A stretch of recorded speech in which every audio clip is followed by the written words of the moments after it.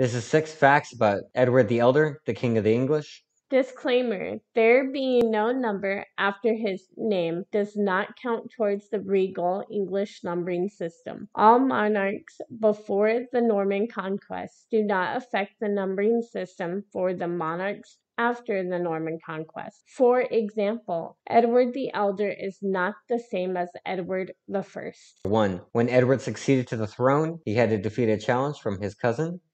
Number 2. He was known as Edward the Elder to differentiate him from the latter kings Edward the Martyr and Edward the Confessor. Number 3. He was known as the King of the Anglo-Saxons, or King of the English, as this was the title that his father adopted. Number 4. Edward extended his authority over almost all of England by conquering areas that previously had been held by Danish invaders. Number 5.